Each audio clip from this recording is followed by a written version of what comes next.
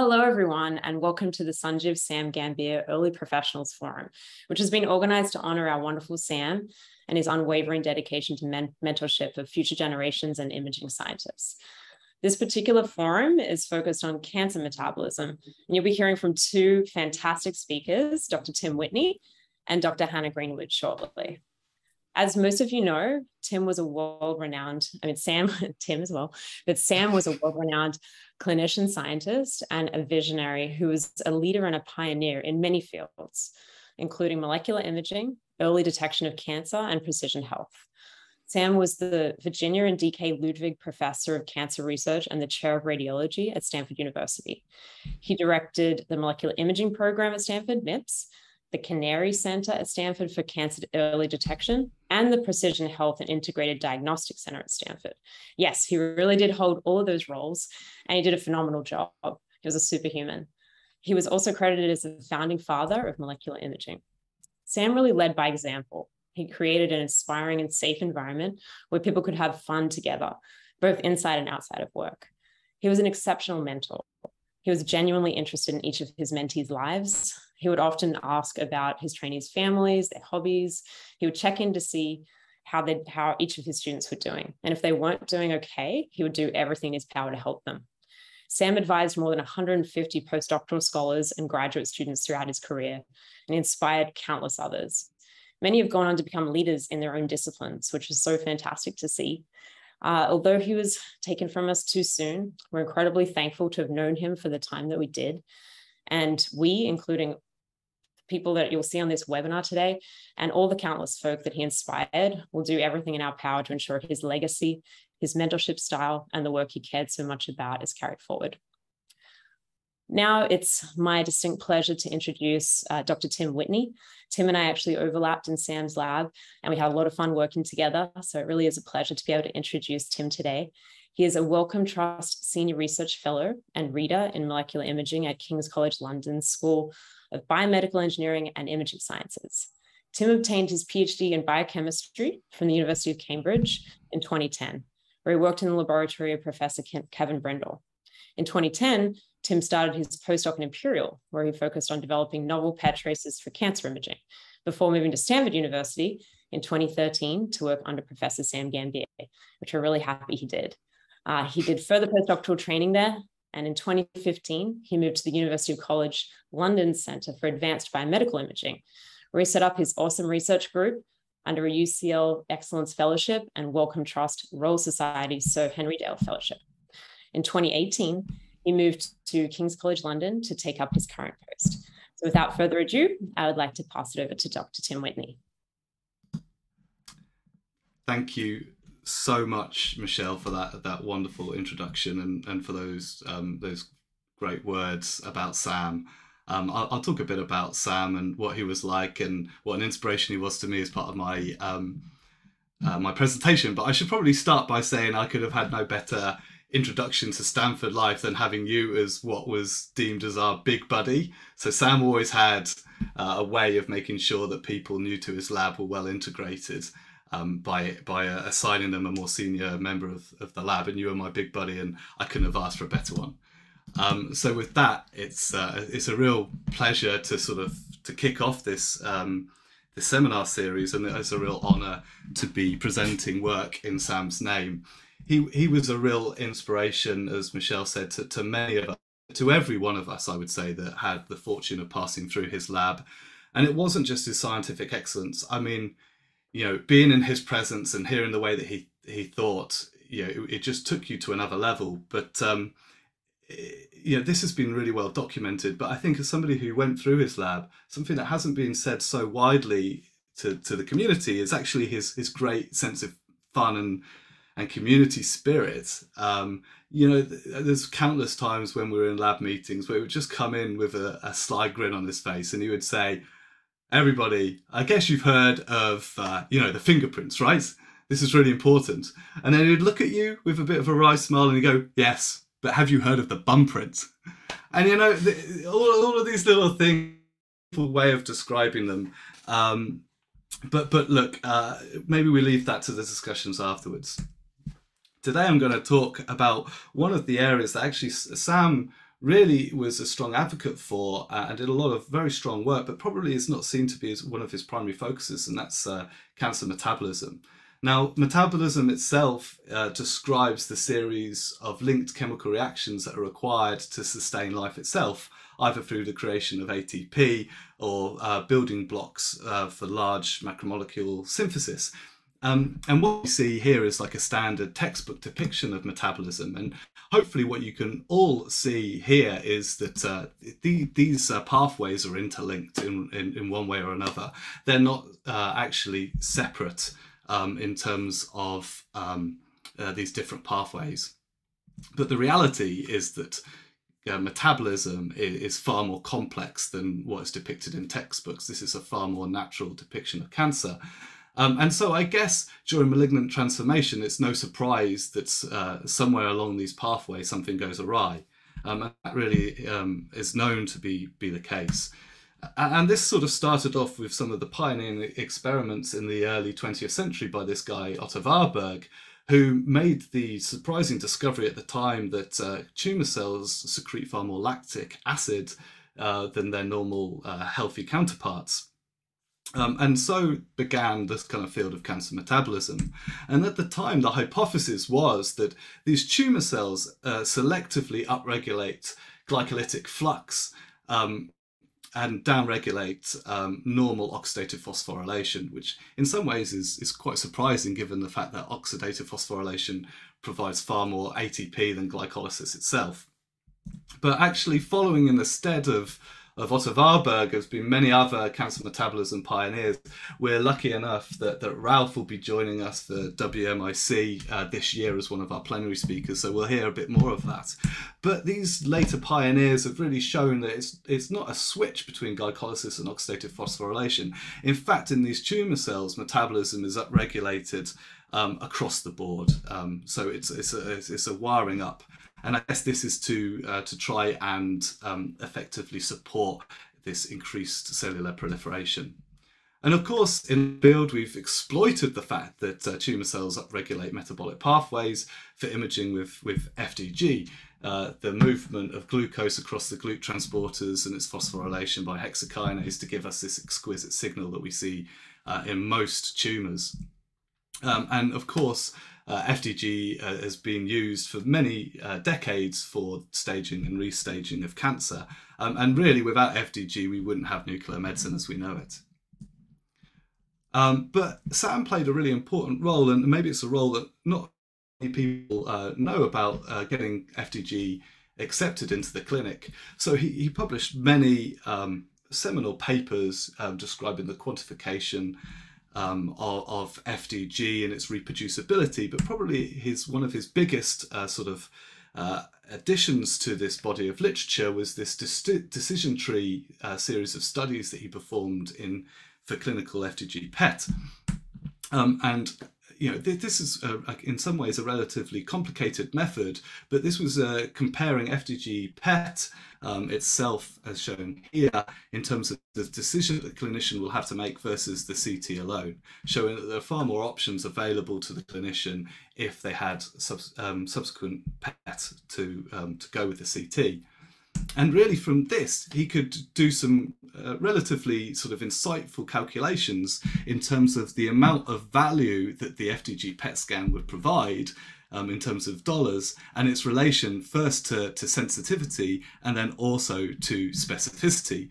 And really this was one of the most important bits of data that was needed for the wide adoption and approval of FDG PET into clinical practice. It showed that we just needed a low sensitivity of 0.45 in order to have superiority in terms of cost effectiveness over CT alone, and a PET specificity of nearly 0.1, super low to be cost effective.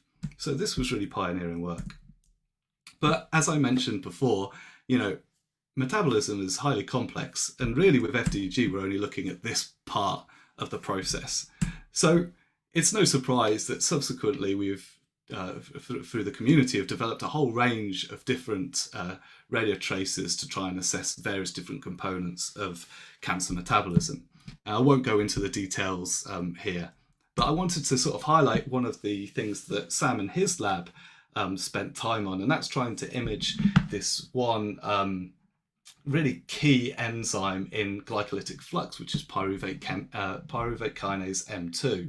And the reason why pyruvate kinase M2 or PKM2 is important is because it can be regulated in terms of its expression quite readily, and it can switch from a tetrameric state, which has very high affinity for phosphoenol pyruvate, and therefore you have high activity to produce pyruvate itself, but also it can be regulated in terms of the production of its dimeric state, which actually has low affinity for phosphoenol pyruvate, and so you have a reduction in the flux to pyruvate through glycolysis. And one of the reasons why this is important is because it's thought that you get sort of a build-up of these glycolytic intermediates, which then can be siphoned off for the biosynthesis of multiple macromolecules. So we're really interested in Sam's lab of trying to image this important enzyme. And we created a new radio tracer that's based upon this high affinity binder to PKM2. So this is it's called PKM223 here, but it's we named it DARSA23. Has very high affinity for PKM2. And what we showed is that by knocking down PKM2 protein, we had really great correlation between the amount of our radio tracer that was taken up into the cells, which and the radio tracer was labeled with carbon 11 compared to the protein level itself. So we actually got really beautiful images in the brain of this this orthotopic tumor model injected into the brains of mice, and this of course was done actually with Michelle as well. We co-first authored this paper, and we got very nice contrast between the normal healthy counterlateral brain. So let me just show this. So this shows in the MIP that we are really getting true signal in the tumor here in the brain itself. And again, we did some experiments where we overlaid the T1 weighted MRI, where you could nicely depict the tumor with the PKM2 imaging agent that we developed. And also this really beautifully corresponded with histology. So you can see the tumor in the brain here. You can see that only the tumor and not the healthy brain actually expresses PKM2, and it doesn't express the other isozyme PKM1. So we were quite excited about these findings. And subsequent to this, this work has been continued by Corinne, who has developed a fluorinating version of the tracer, so switched from the 11 methyl to the fluorine-18 at this position, and she's taken this all the way into first-in-man studies. So this is just looking at healthy volunteers. You can see combined renal and hepatobiliary excretion with PKM2 tracer. You can see that this tracer area and rapidly washes out in healthy subjects. But really nicely, what she showed in this recently published paper is in these papers with high-grade gliomas, which might be difficult to see on T1 weighted images, you can nicely depict the tumours by imaging them with DARSA23. Okay, so with the remaining time that I have, I just want to sort of go over some of the work that my lab is doing and introduce some of the things that Hannah will be speaking about. We're really interested in trying to develop novel imaging methods to detect drug resistance and its relation to cancer metabolism. And actually, cancer metabolism is uniquely linked to drug resistance in the fact that it fuels many of the antioxidants that help these tumours resist therapy.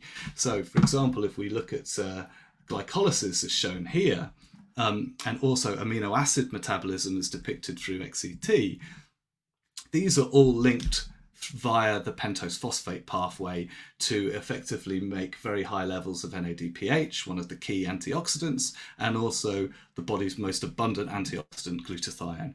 So we're going to be talking a lot about this over the next sort of 45 minutes or so. And both of these are linked via XCT. And XCT is an amino acid transporter that brings in one molecule of cysteine in exchange of one molecule of glutamate. And the reason why this is so important is it provides the rate-limiting precursors for de novo glutathione biosynthesis, which, as I mentioned, is the primary antioxidant inside the body. And we can image the activity of this amino acid transporter with a fluorinating labeled glutamate analog, which is 18F-FSPG, which effectively just monitors the uptake and the efflux of this transporter. This FSPG has actually already been used before, so you have exquisite contrast. In healthy volunteers, you only get uptake really in the pancreas, which expresses high levels of XCT, and also in the soft palate. It's renally excreted, rapidly cleared from the blood, and this allows us to generate really beautiful high contrast images in these various different tumor types, as shown here and here.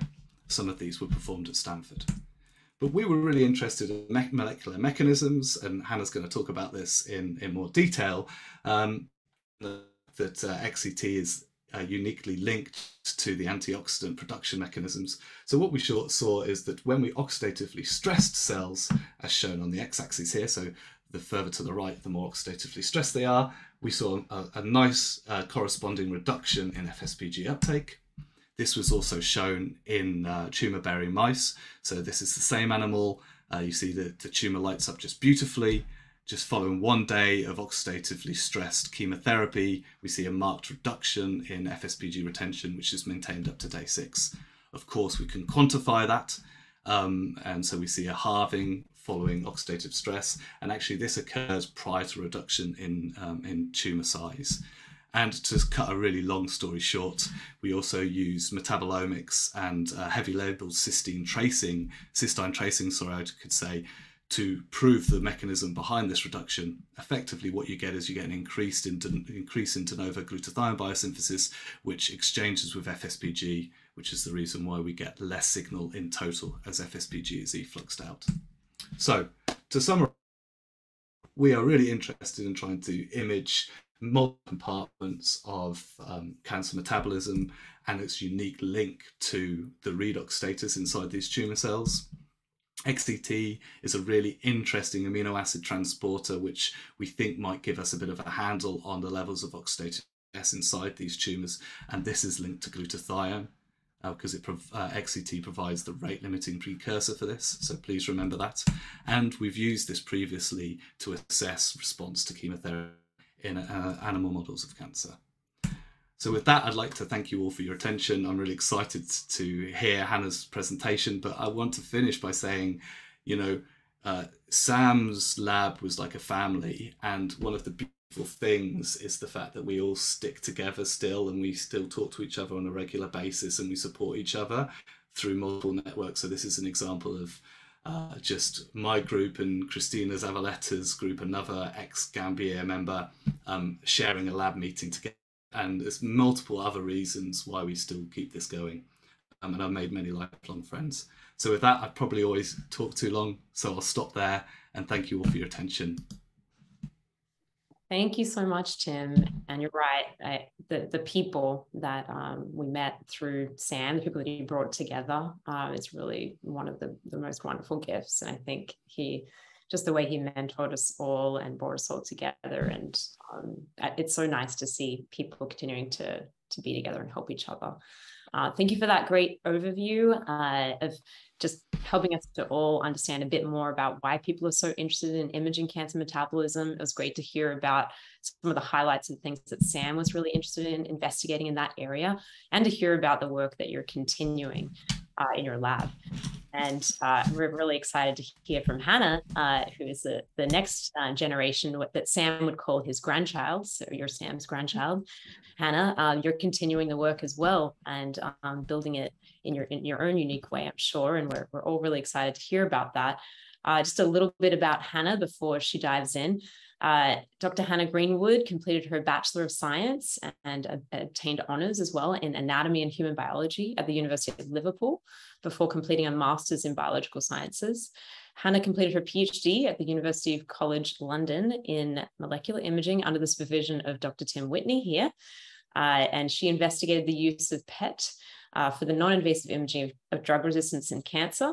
In 2020, Hannah was awarded a Wellcome EPSRC Centre for Medical Engineering postdoctoral fellowship at King's College London, where she continued to work on imaging drug resistance in Dr. Tim Witney's lab.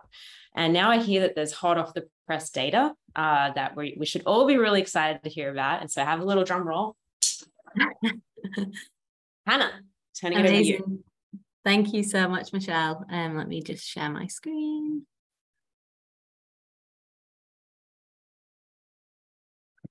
Okay, so yeah, thank you so much, Michelle, for that really warm introduction, and thank you to WMIS for inviting us to talk today. I'm super excited to go through some of the work that I've spent probably the last 2, maybe 3 years on. So yeah, so go straight into it. I'm just gonna hide that. So yeah, the title of my presentation today is Imaging the Master Regulator of the Tumour Antioxidant Response, which is also called NRF2, in non-small cell lung cancer with PET imaging.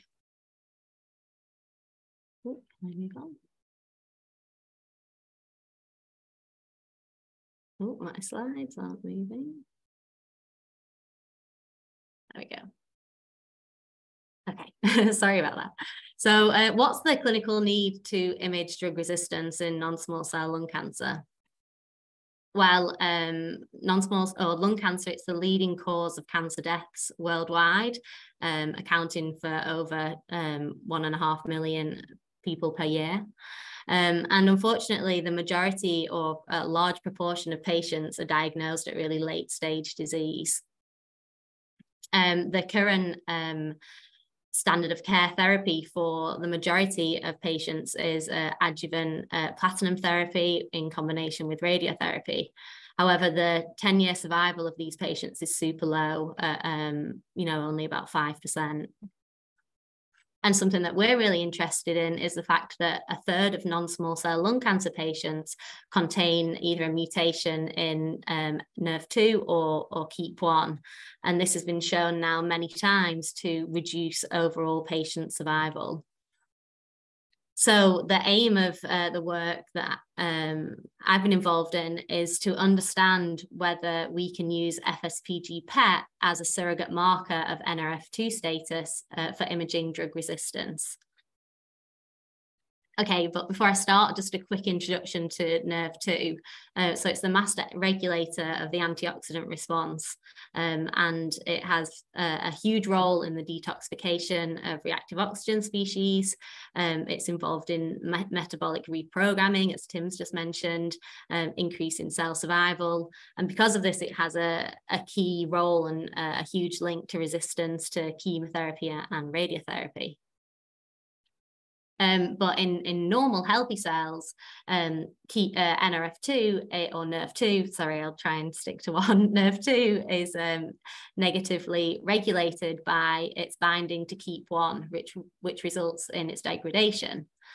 However, either in instances of oxidative stress or where there's a mutation in either KEAP1 or NRF2, we get this complex stabilization, and that results in any new or any de novo NRF2 being translocated to the nucleus and turning on these antioxidant response element genes that play this huge role in maintaining the redox status of cells.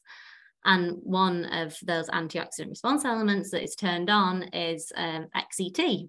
So Tim's just introduced you to XET, but quickly it allows the exchange, it's a transmembrane protein that allows the exchange of glutamate for cysteine that's rapidly reduced to cysteine, and then is the rate limiting amino acid for glutathione biosynthesis. And we're really interested in XET because this is the mechanism of which FSPG is retained within cancer cells. Okay, so going on to the data. So we began our investigations by looking at a panel of non-small cell lung cancer lines, and we selected these based on their KEAP1 mutational status. So we have 4 cell lines here, which have either wild type KEAP1 or a silent mutation in the case of H23, and then 4 cell lines that have mutations in KEAP1 resulting in higher NRF2 expression. And this increased NRF2 expression corresponds to an increase in XET. So the first thing we wanted to look at is cystine consumption within these 8 cell lines. And we saw that in the KEAP1 mutant lines, we have a much higher cystine consumption. So over a period of 4 hours. So a lot more cystine is being taken out of the media and being brought into the cells with this KEAP1 mutation high NRF2. This corresponded to large increases in intracellular glutathione within these cells. So the cystine is being brought into the cells and used for GSH biosynthesis.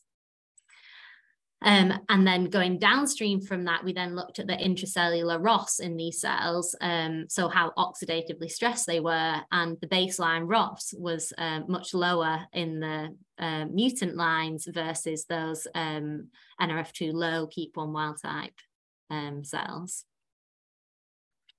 But what about FSPG retention? So we incubated the cells for an hour in the presence of FSPG, and in the 4 NRF2 low cell lines, we saw a reasonably low level of uptake, averaging about 5%.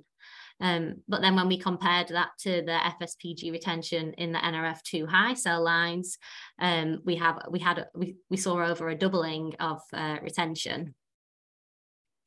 If we then correlate that to the amount of glutathione present in those cells, we saw a wonderful correlation between FSPG retention and intracellular glutathione. So next, we wanted to further validate what we saw in the baseline FSPG retention in these cells. And we did this by genetically manipulating NRF2 in a selection of cell lines in collaboration with Gina DeNicola's lab over at the Moffitt Cancer Center. So the first cell line that we looked at was the A549 cells that have this have very high NRF2 expression in their wild type state. And then when we knocked out NRF2, we subsequently saw a decrease in XET expression. When we then looked at FSPG retention in these cells, we saw about an 80% reduction in FSPG when incubated for an hour. And then when we restored NRF2 back into the knockout lines, FSPG retention was rescued and returned close to what we saw of the baseline cells. So we then went on to take it and took one of the NRF2 low cell lines, the H1299, and inserted a mutated version of NERV2 that led to increases in NERV2 expression and, albeit slight, but increases in XET as well. And again, when we looked at FSPG retention, we saw increases in FSPG. So the final bit of work we did in vitro was moving on to pharmacologically manipulate the level of NRF2 in our cell lines with a small molecule called Ki-696. So Ki-696 prevents KEAP1 NERV2 binding and results in an increase in NERV2 expression. So what we've got here is the 4 NRF2 low cell lines, and you can see that when we've treated them with Ki-696 for 24 hours, we get an increase in both NERV2 and XET in all 4 cell lines. So then when we looked at FSPG, again, matching what we'd seen in both the baseline levels of FSPG retention and in the knockout models, when we increased NRF2 expression, we also saw an increase in FSPG retention. And this increase in FSPG retention corresponded to an increase in cysteine consumption. So more cysteine was being used by these cells following NRF2 expression increase. And then that led to an increase in intracellular glutathione levels. Okay, so moving on to the in vivo side of the work that we've been doing. So as a group, we've really tried to move to using more clinically relevant models. And the first of this has been using an orthotopic model of non-small cell lung cancer. So here's just an image of the setup that we have in the lab, where we can illuminate from externally the back of the throat of the mouse, visualize the vocal cords and the entry to the trachea, and directly insert cells non-invasively. So without doing any surgeries, we can insert those cells into the lungs of mice. And the cells that we've implanted in the mice are luciferase positive, allowing us to monitor tumor development over time with bioluminescence imaging. And here's just an example of one mouse that we followed over a 3-week period. As well as monitoring tumor growth with bioluminescence imaging, we also performed some CT imaging, and so this is just an axial plane. You can see the heart is here, and then over time, the light grey, I guess, blobs go bigger, and you can just see in this final 3-week frame that there's a large tumour now present in the lung of this mouse.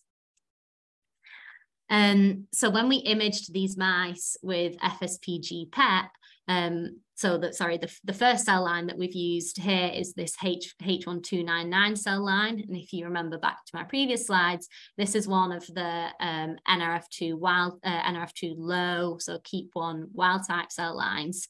And just arrow with the dotted line, here is just the outline of a tumor in the lung of this mouse. I should probably just go through this image actually. So this is a maximum intensity projection of a very typical FSPG scan. So we have clearance renally, so you can see clearance through the kidneys and into the bladder. This area here is the pancreas, and then we also have the soft palate. Anyway, sorry, that was a bit of a side note. So with the H1299s, we get relatively low FSPG retention. So it averaged at about 3%. When we then compared that to a mouse bearing a H460 orthotopic mouse, or multiple mice bearing H460 tumors, we saw 3-fold increase in tumor retention.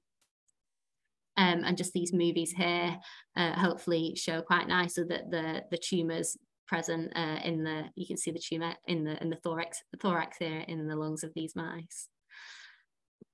So following imaging, the mice were culled and we performed some ex vivo Western blots, and just to look at the levels of both NERV2 and XCT. And again, this matched really nicely what we had seen in our in vitro models. Okay, so moving on to the next model, and again, this was a huge collaboration with Gina DeNicola's lab over at the Moffitt Cancer Center. And for this, we used 2 genetically engineered mouse models, one of which has wild type, following tumor formation after the administration of Cree virus, the tumors that were formed are NRF2 wild type. And then we also used a model that produces tumors with NRF2 mutant, which are NRF2 mutant. So the wild type NRF2 mice, or the control mice that we used were the KP model, which I'm sure many people in the audience have heard of. So these mice produce tumors which are P53 null and have mutations in KRAS, but they were NRF2 wild type. And following quantification of these of the tumours from the imaging that we performed, we saw about a 10-11% injected dose, which is, you know, relatively high for an FSPG retention. When we then imaged the NKP mice, or these mice that have the mutation, that have tumours with the NERV2 mutation, as well as the P53 null and KRAS mutations, we saw huge levels of FSPG retention within those individual tumour lesions, and averaging at over 30% injected dose per gram, which is the highest amount of FSPG we've ever seen in a tumour. So this was super exciting data for us.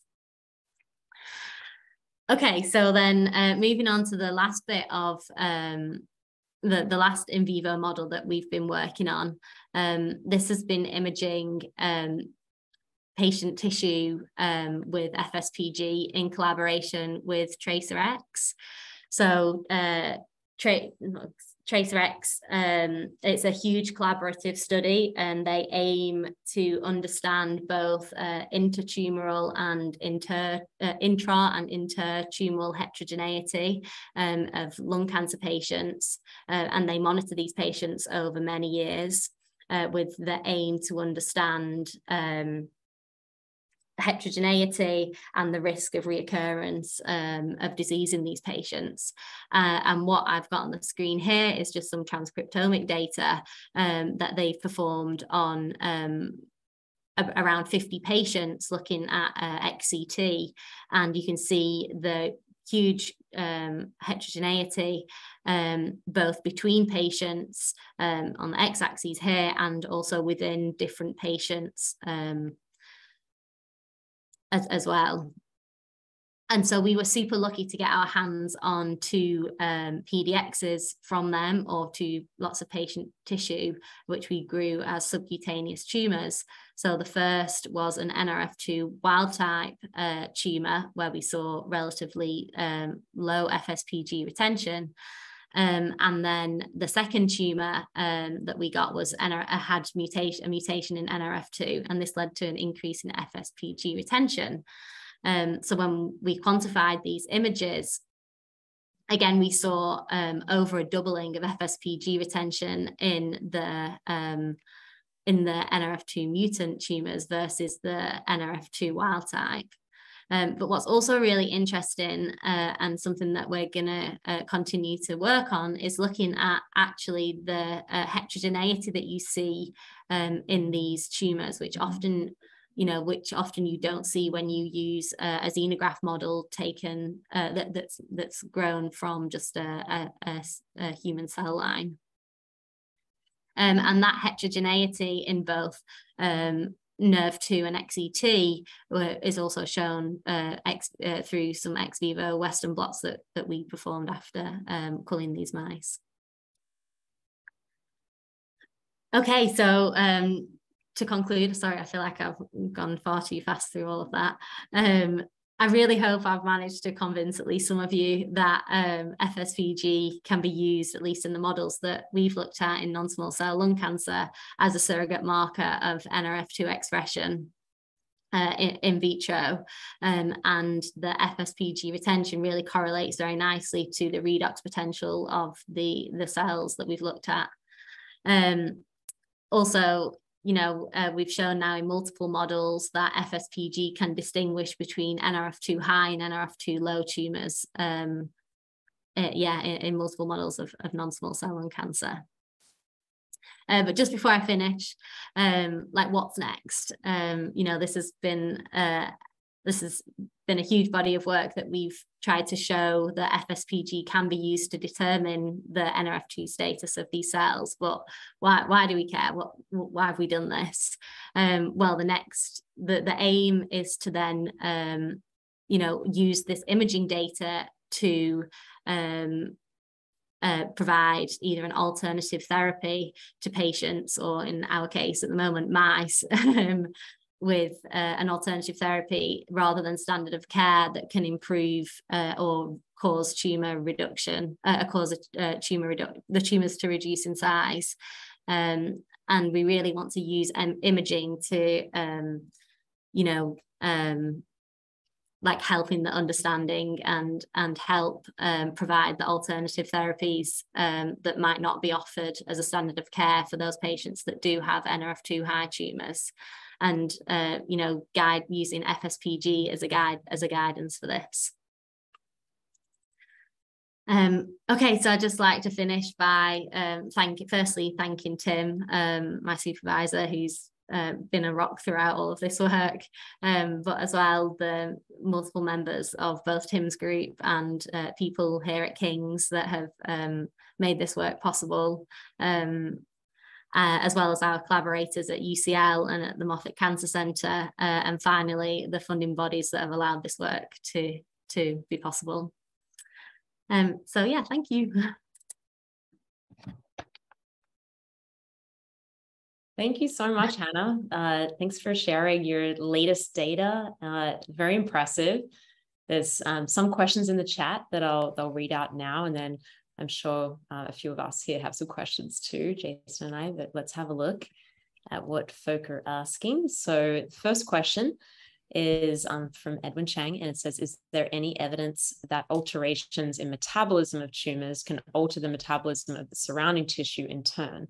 If true, what are the consequences to molecular imaging of cancer metabolism? This is a general question to both Dr. Witney and Dr. Greenwood. Can I go? Is that all right? No, there's some really amazing data that's come out over the last 5-10 years that has shown that actually you can get shuttling of metabolites between tumor tissues and the surrounding tumor microenvironment, so the stroma, for example. So there is quite a lot of data that's out there that, for example, lactate that is excreted by these tumor cells can be used as a substrate and taken up by the MCTs and used by surrounding tissues as a fuel for proliferative growth. And this is really fascinating. Of course, like with PET, all we see is signal. So, we can't really convolute where that signal is coming from, whether it be coming from the tumor cells themselves or the surrounding environment. But I guess ultimately, as long as we're seeing robust changes that relate to phenotype, and that we can actually, we have something that's actually actionable on that phenotype. And I really think NRF2, for example, is something that is actionable, and we can improve outcomes in NRF2 mutant patients. That probably is all that matters. Now, what we're doing over at King's, we've got this wonderful setup where we've got a fax machine that we can use, so we can effectively do an FSPG uptake in vivo. We can take out the tumors, we can homogenize, and then we can sort the various different cell populations, depending on the stains that we have. That allows us to then, if we sort those different populations, we can then go and count them in the gamma counter, and we can really understand the proportion that contributes to the signal that we see as this sort of bulk average on the PET scanner. And look, we're not the ones that started to pioneer this. I mean, UCLA have been doing this technique for a long time and was part of the inspiration for us to do this. But I think it's such a powerful method for us to start understanding the contribution of metabolism through the various different components of the microenvironment. And you just can't do that using other methods, and you certainly can't do that in vivo. But Hannah, I was just going to say, I don't know, maybe you want to stop sharing your screen, because although this is really beautiful, probably people would much rather see your face. Which is way more. See, I'm bossing her around already, even in a webinar. Sorry. Hannah, did you have anything to add to that? No, I think Tim summarised that really well, and the struggles that we currently have, and then hopefully, the experiments that we can do to try and solve those problems and answer those questions. That's great. And we do have a question for you, another one. Fascinating results. Is FSPG transferred bidirectionally? What is the optimum time for imaging? Yeah, so it is. I have some data, I've not shown it today, that we've also so FSPG is brought into the cell in exchange for glutamate being effluxed, but then it's also effluxed in exchange for cysteine being brought in. So it's quite a complicated tracer. Sorry, I've forgotten what the second part of that question was, Michelle. It was what the optimum imaging time. Oh, and so the imaging data that I've shown today is the summed 40 to 60 minute data. FSPG peaks in all of the tumours that we've looked at around 30, 40 minutes and plateaus and stays there for, an hour or so before being washed out as, that we have super fast blood clearance. Yeah. Great. Excellent. Another question, this one from Christopher Hensley, says, any idea if NRF2 mutants demonstrate higher intracellular glutamate levels at baseline versus wild type in the lung cancer model? By the way, great talks. Thank you. We've also looked at glutamate and we see increases in intracellular glutamate in those mutant lines versus the wild type. Excellent. It's quite interesting though, that data. And the reason why that data is sort of quite interesting for me is because clearly you see massive upregulation of the transporter and you see a huge increase in the activity of that transporter as shown through FSPG, but you would also expect to see increases in efflux of glutamate as more cysteine is coming in. So clearly NRF2 has quite a profound role on cellular metabolism because you're also getting either de novo glutamate synthesis or some increased uptake, maybe via glutamine, for example. So I think there's profound metabolic changes occurring in those mutant tumours. Great. One more question from Edwin. He says, maybe a bit random, but is there any relationship between modulating NRF2 expression, ROS levels, and alterations in EGFR expression and or activity? I was struck that you studied NSCLC lines, which have different resistance to tyrosine kinase inhibitors. And we've not looked at that. That would really be very interesting. But no, it's not something that as a group we've been looking at. We've just been focusing primarily on NRF2 and KEAP1 versus that. Okay. I have a quick question. I thought your approach to everything is very systematic and well done, like thorough, just excellent work. I noticed some of your imaging data had this just incredible %ID program, uptake of the tracer up to, you said, around 30%, and some others were around 15%, and you were showing beautiful Western blots to correlate with sort of levels of protein expression. Did you sort of look at the ones that were around the 30% ID program, and was the %ID really correlating with the protein expression when you compare between the different models, or is that not something you looked at yet? So I've not, that would be something really interesting to do actually, Michelle. I've not compared XCT protein in the GEMs versus just the orthotopic tumours. But yeah, that would be super interesting to see if the levels of XCTs are way higher in the GEMs, where we saw that, average at 30% injected dose in the NRF2 mutant tumours. But no, we haven't looked at that. The hypothesis behind the high retention in those NRF2 mutant GEM tumours is the utilisation of cysteine resulting in FSPG not being effluxed. But that's something that we really need to look at in more detail. But maybe starting by just doing a simple Western blot of the lysates on the same gel would be helpful.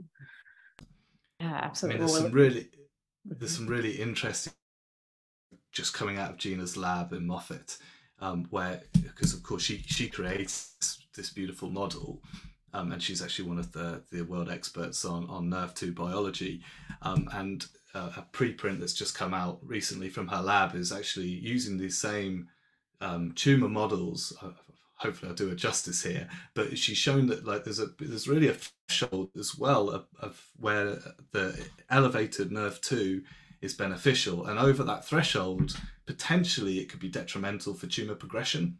So what we really want to try and understand as well with the NRF2 mutant and the NRF2 high tumors, the FSPG, you know, lighting up like a Christmas tree. In certain lesions, they're very, very high, but in others, it's not so high. Well, how does that relate to the progression of these tumors within that model itself? So can we find out some extra information? And really, I'm fascinated by the heterogeneity question. Like, why is the heterogeneity, given the fact that it's a relatively sort of simple model, and the fact that three genes are mutated and that's it? Of course, they acquire other mutations as the cancer progresses, but there's still a lot, I think, for us to try and understand using these beautiful models that other people have created and we're lucky enough to use. Yeah, it's great to have collaborators that are experts in these areas that us imaging folk can work closely with and learn from, and we can help each other. I think it's beautiful to see those collaborations. I was also going to ask about the flow, but I think you kind of answered my question there. And someone else had a little question that I think my understanding is you haven't done the flow yet. That's the plan, right? You're planning to do flow. Yeah. No? Hasn't been done. I mean, we're only just trying to get this up and running inside our lab.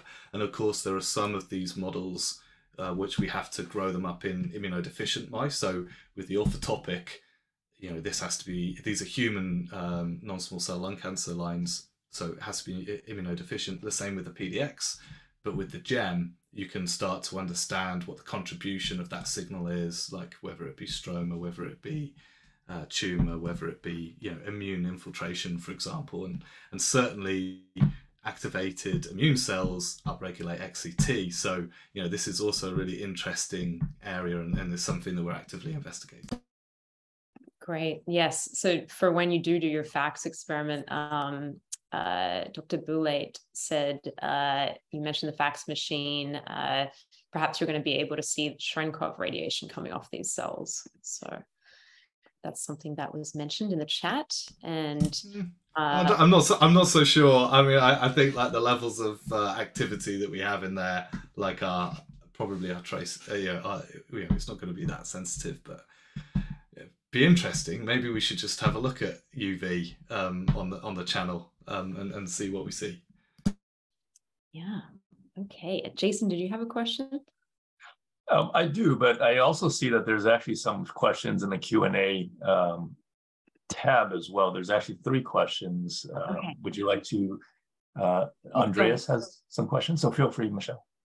Okay, yeah, excellent talk, Hannah, from Andreas. And they said, do you have any idea how the post-translational modifications of NRF2 influence imaging? For example, glycylation seem to influence activity. That's not something that we've looked at. You know, the mutations that, we've really looked at mutations in KEAP1 that then result in the overexpression of NRF2, and then the downstream, you know, increases in expression of XCT. But that would be something as well interesting to look at. I don't know, Tim, what you think? Yeah, absolutely. I mean, NRF2 is regulated by so many different things. I mean, it's primarily driven by XCT, its expression and activity is driven by so many different things. NRF2 being one of the primary mediators of that activity, but certainly post-translational modification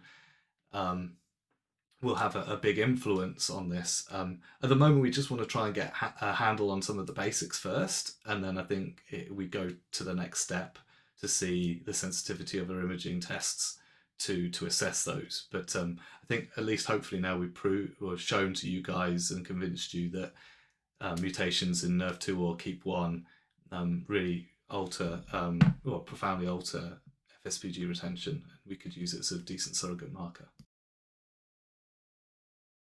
Excellent.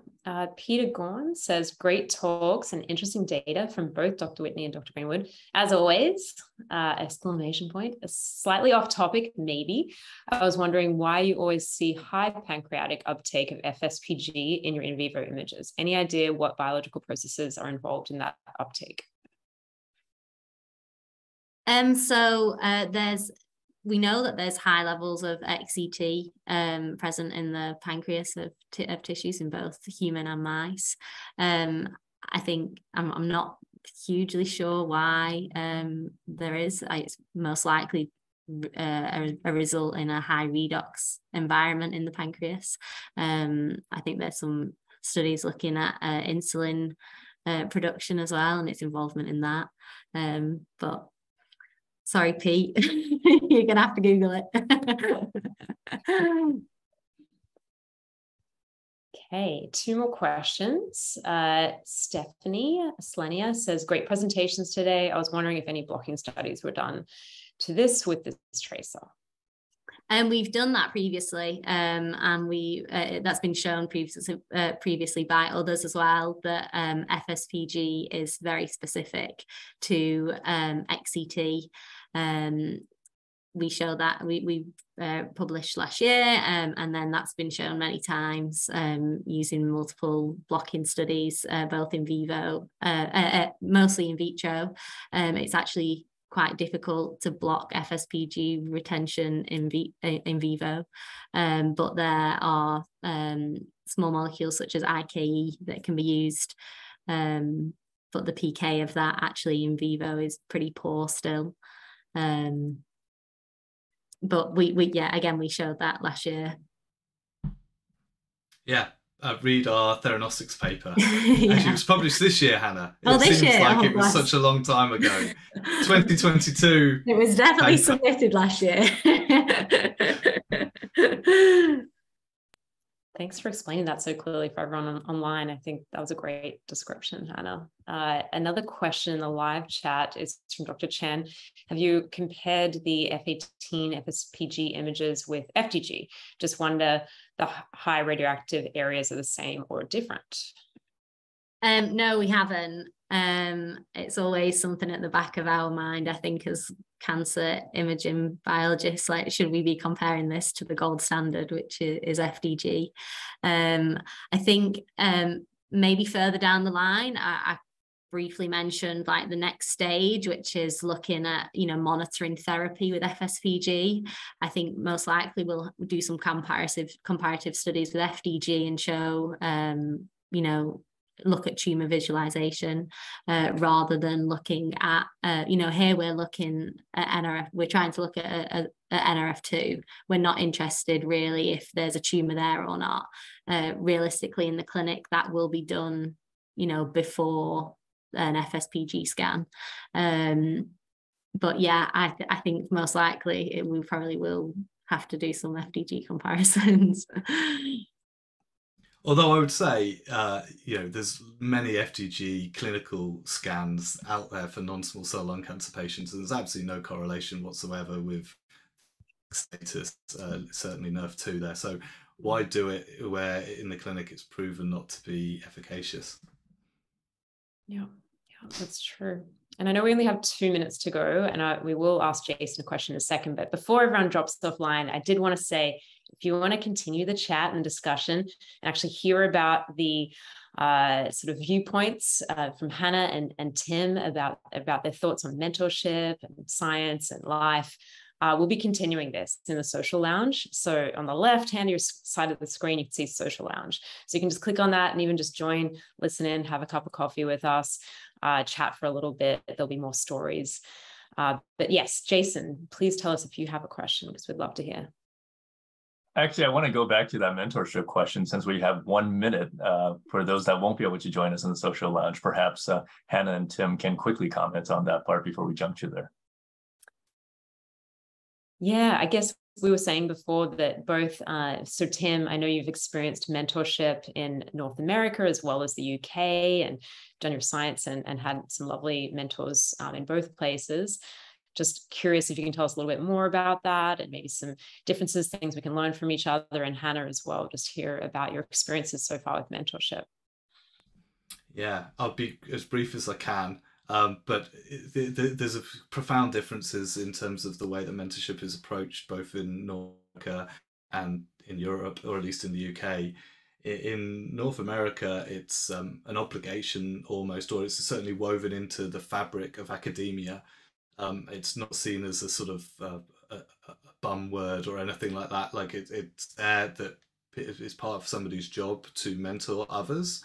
And I guess mentorship comes in many different guises. I think probably, although I've been very lucky to experience a wonderful mentorship throughout my career in the UK, it's probably less sort of talked about, and it's done a bit more on an informal basis, but it's still as important in the UK as it is in the US. It's more openly discussed, and people are trained to become good mentors in the US. I should say the Royal Society do an amazing mentorship program in the UK, which I'm fortunate enough to be a mentor on, and they're the people who are really pushing the way for mentorship. Yeah, and I guess from my perspective, like I feel super fortunate that I've had Tim as both a supervisor and a mentor for the past 6, nearly 7 years.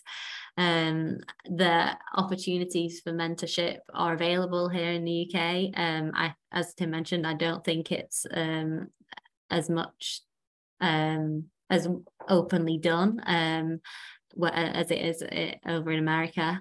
But there's great opportunities to get a mentor through societies like with WMIC, WMIS, EMIM have a great mentorship scheme. Yeah. Great. Well, we want to thank you both again for these really 2 phenomenal talks, very clear, engaging, and exciting science. So thank you so much for your time, and we're looking forward to continuing the chat for those of you who can join, and otherwise wishing everyone a wonderful rest of your day. Thank you so much.